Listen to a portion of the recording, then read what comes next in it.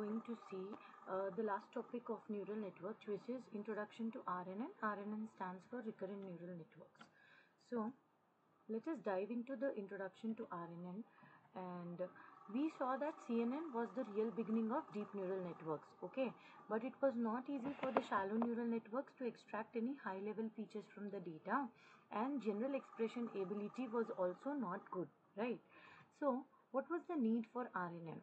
So convolutional neural network, we know that it uses local correlation for the image as the data that you use, and it also includes the idea of weight sharing, and therefore it is very suitable for any data with pictures or images which require some spatial and local correlation. But then when we have any textual data or any speech signal or any predictions like change of stock market over the time, whenever you have temporal data available with you, that is some signals which have space as well as temporal dimensions, then at that time what you require is something different. So that led to the need of RNN. Now, the temporal data does not necessarily have a local relevance, like local correlation may not be needed, and moreover you do not have a fixed length of data over there with respect to time. The length of the data in the time dimension is also variable. That's why CNN are not good at processing such data. So we required something different, and there came RNN. So RNN stands for a recurrent neural network, which is a kind of artificial neural network that is used in speech recognition and NLP, which is natural language processing. So RNN is used in deep learning and also in the development of the models that imitate the activity of neurons in the human brain, and they are designed to recognize the patterns and the sequences of data. For an example, the text, genomes, handwriting, any spoken word and numerical time series data which are coming out of sensors or predictions of stock market with respect to time or any other government agencies whatsoever. Now, this RNN looks similar to the traditional neural network, except that you have a feedback element to it, that is a memory is added to the neurons.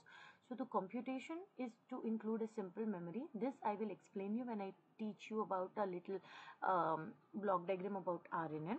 So the RNN network is a type of deep learning algorithm which is going to follow a sequential approach because it is dependent on time. In neural network, we always assume that each input and output is dependent on every other layer, and these type of neural networks are called as recurrent neural network because they are going to sequentially perform any mathematical computations that are going to happen inside that network. Now, this is a very simple block diagram that I can explain. It is not exactly a block diagram, but yes, it is a shorter block diagram is what I can say in general, wherein you can see that if you take a normal neural network, you have an input and an output, but here you will see there's a feedback.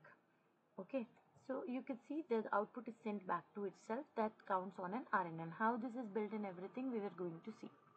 Now, let us see RNN with respect to a very quick example wherein we are going to predict what chef is going to cook today. So there are three options here: apple pie, burger and chicken. Now we have to define a cooking schedule. Suppose if it is from Monday to Saturday, so this is the sequence of the schedule that it is going to cook. So the sequence you can understand is after a pie, a burger and a chicken. That's the schedule it is following in a sequence. Now here what we are doing here, what the chef is going to do if you feed it to an RNN. So suppose based on what was cooked on yesterday. So if yesterday it was an apple pie, then definitely today it is going to be what? As I told you in the sequence, it is going to be a burger. Suppose if today was burger, sorry for this. Now, so this sequence you please remember. So after apple pie, burger, and then after that chicken. So we are going to see in the cooking schedule, if you give apple pie to the RNN, you can predict that definitely it is going to cook a burger. Correct? It is going to cook a burger today. So for that you should know what has been cooked yesterday. So suppose this burger goes off now as a yesterday. Suppose if it was yesterday the burger was cooked, so today it is going to be a chicken.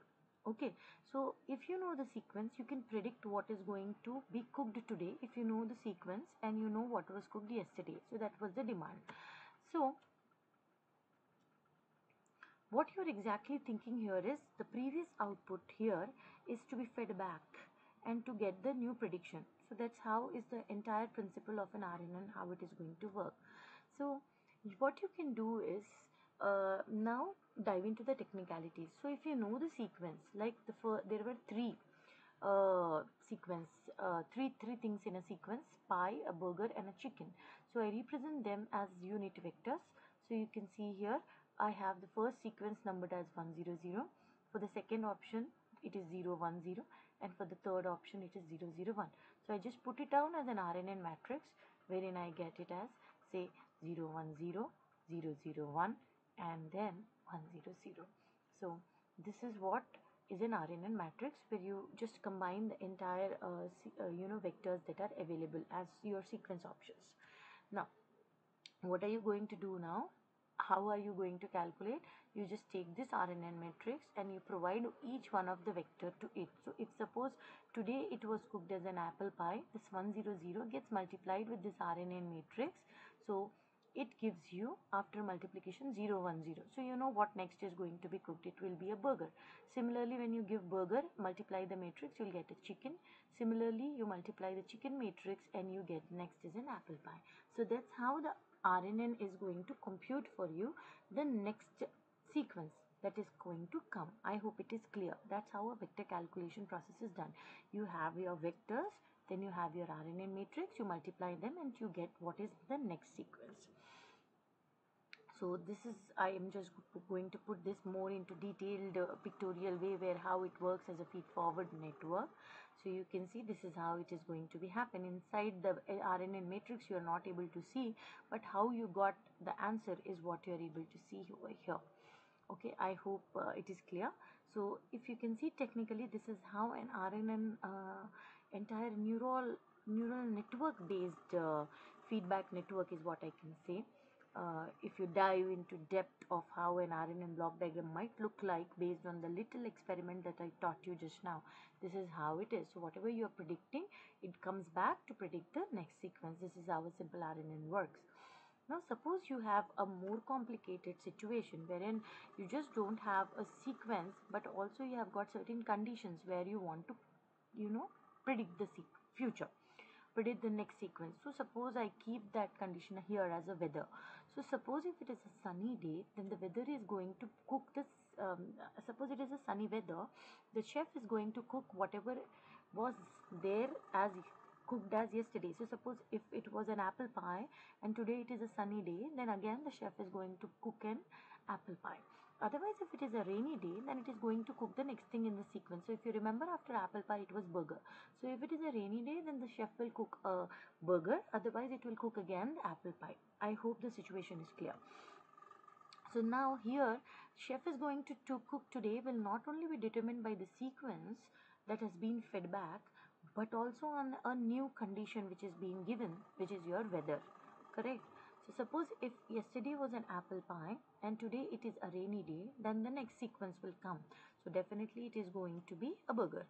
But suppose if it was a burger that was cooked today and the next day it is again sunny day, so it is again going to cook burger for you. I hope the situation is clear.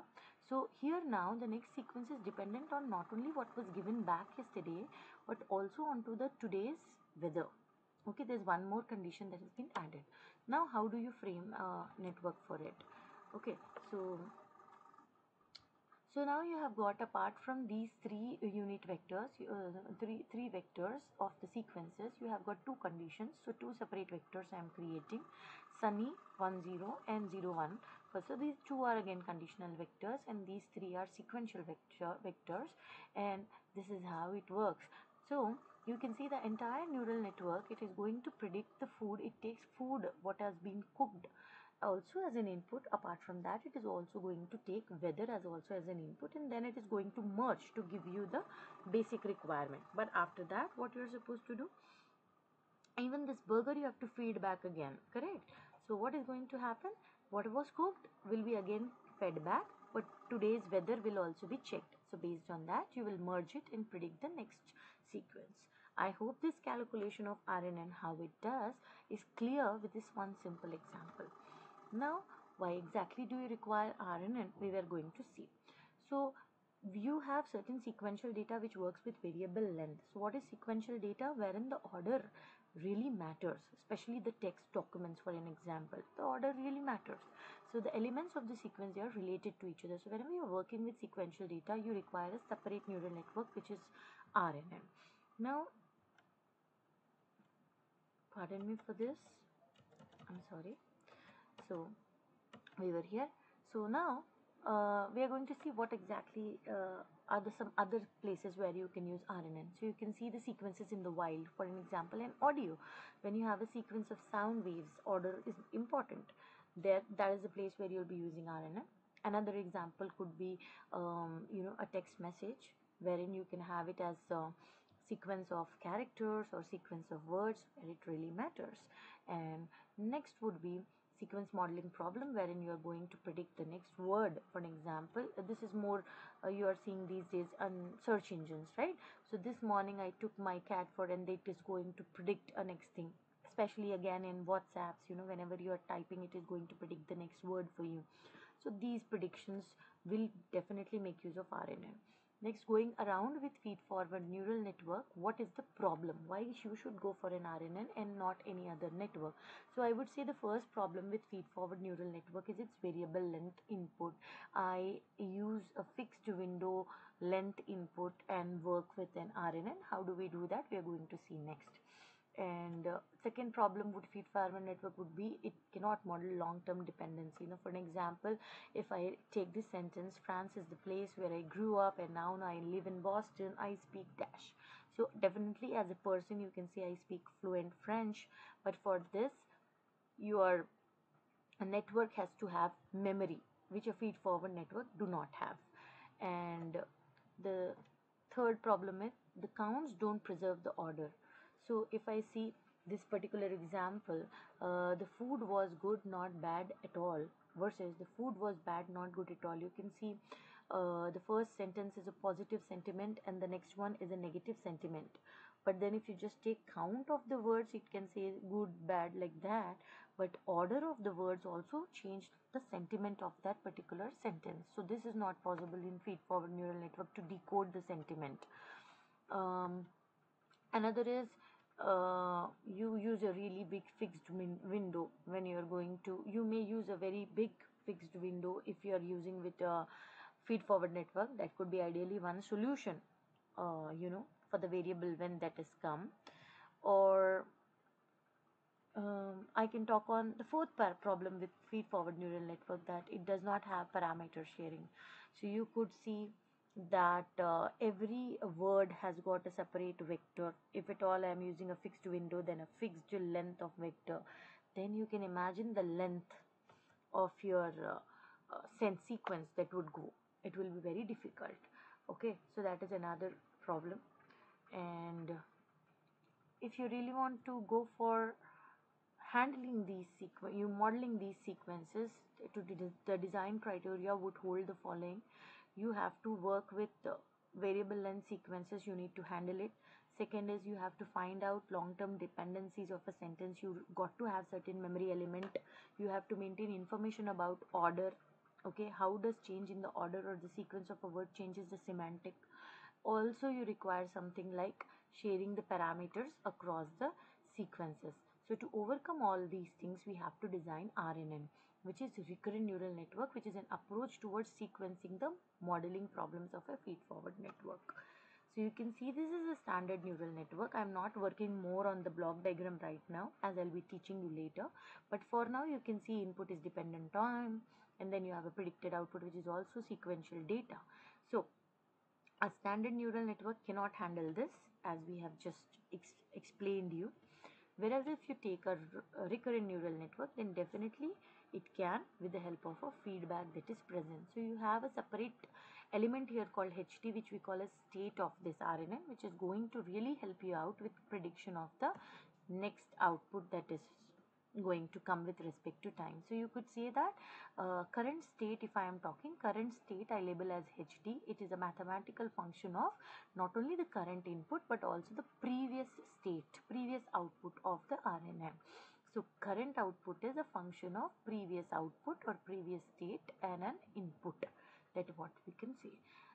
That's a cell state, a function parameterized by weight, a old state, and an input vector.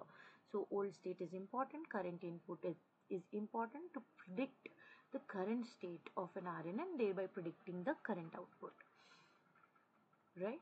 So you take an input vector. Suppose you apply any mathematical function. For example, here activation function is being applied to a linear relationship of weights and input and weights and previous state to calculate the current state. We call it also as an hidden state. Okay, so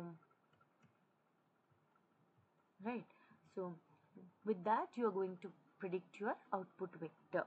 So this particular terminology you have to really understand.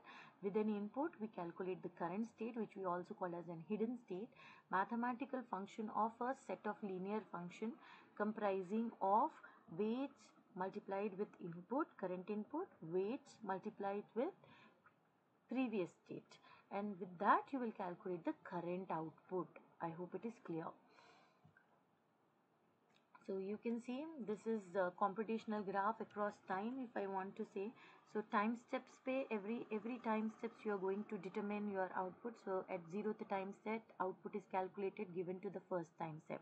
Output is calculated given to the second time steps, and individually the outputs are also calculated. You can see this will go on till 10th times, 10th time step.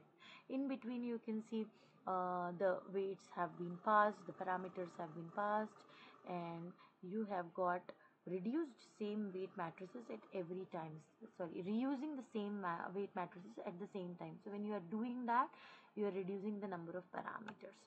So this is the block diagram of RNN is what I can say. You have got a forward pass that you have been working on, and then finally you will aggregate it to get the final answer. So that's how an RNN actually works. So this was for you towards introduction of RNN.